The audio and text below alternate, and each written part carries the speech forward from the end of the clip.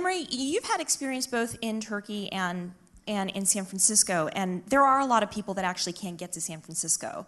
And I recently heard Martin Varshevsky, who is an Argentine entrepreneur. He started a company called Fawn in Spain. He's gotten a lot of investments from Silicon Valley, and when he went to Silicon Valley, they said, well, when are you going to come here and open up in the Valley? And he said, I'm not opening up in the Valley. And that really shocked a lot of people. And I think you're seeing more and more a lot of people choosing to stay in their home countries. So they're choosing to stay and operate in Turkey, but have a global focus. Can you talk a little bit about and give advice to people who do want to start companies and don't want to actually be in Silicon Valley? Sure. I think, I mean, he's partly right and he's partly not, because I mean, being in Silicon Valley definitely helps in terms of financing and marketing, you know, building relationships with the media and stuff like that. And I mean, when I look at Group's history, I remember back in 2005, when I started it, in 2006 actually, we launched the site.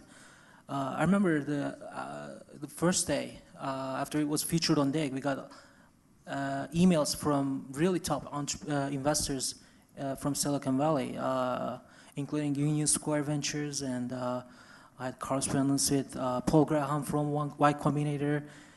I mean, it was interesting times, but what happened was, since I was in Turkey, I was in Istanbul at the time, they just passed right away. I mean, right after, you know, hearing that.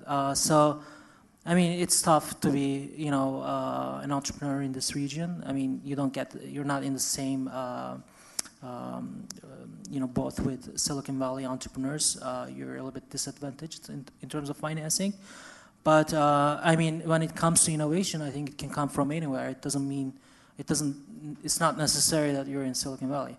I mean, our technical team is in Turkey, Istanbul, and I'm Turkish. I spend quite a lot of time here, and we innovate. And you know, there are lots of other companies who innovate outside Silicon Valley too. When you look at it, there is Skype, you know, Spotify, all these things. Exactly, but I mean, this guy, I mean, Martin, he's a rich guy. You know, he's an investor himself, so he doesn't need financing himself. So the things he said, maybe just you know, his comments, maybe apply to his own situation. But I think I definitely recommend people here in this room to go to Silicon Valley and, you know, just spend maybe a week there and stay there. That's how I started. I went to I was in Princeton University for an internship, and then I just wanted to see. I had seen Silicon Valley from a National Geographic article back in 2004, and then I just wanted to see what it looks like, with plain eyes. And I bought a plane ticket, and I went there and loved it. And then it was easier for me to, go back there after 2006. So after all the things I experienced with investors in Silicon Valley. So, can I chime in on this point? Absolutely. I think one of the factors which is probably went into the Spanish entrepreneurs thinking is that plays a role is that the diaspora effect. And by diaspora I mean Turkish Americans, right? Whether or not they are coming back into this country, into their home country, and building those bridges.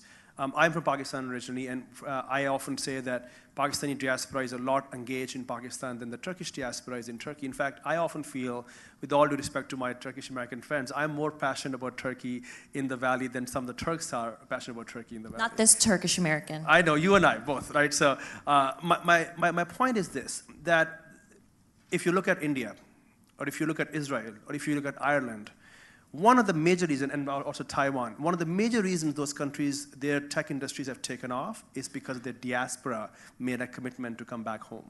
Or if they didn't come back home, they were doing business actively with their home countries while they were in the Valley. That's how they built it up. So the Valley became more of a dynamic phenomenon. It became abstract. It went beyond its physical zip codes. And that's precisely where we want to be. That hasn't happened with Turkey. It's happening now. It's great to see, VC friends coming here. But after we saw this thing booming, not investing with all due respect as the journey was happening, So I think until that happens, it will be this temptation to go there. But I'm all for being here, for innovating from here. We are building stuff, and I'll get to talk about this in 30 minutes, from Istanbul that is world-class technology. You have incredible, incredible talent here. But if you could get the seasoned management, some execution, and get the help of folks who have had the opportunity to go abroad, get experience, and apply those skills back home, that is terrific. So I'm hesitant to, with all respect to some of my, I think Devin, your point of view, to just, suggest that you all should just go. And somehow we'll all come out great. With some, it will be the case. With others, it's not going to be the journey. There are soft factors too, cultural factors, just the ease of place, things that you're used to. So I think if one could work with folks who have relationships abroad, and in this case, diaspora, that could be, and for that, there's a lot of responsibility for people like yourself, and others, to some extent, even myself, to invest time here and apply lessons that we are learning.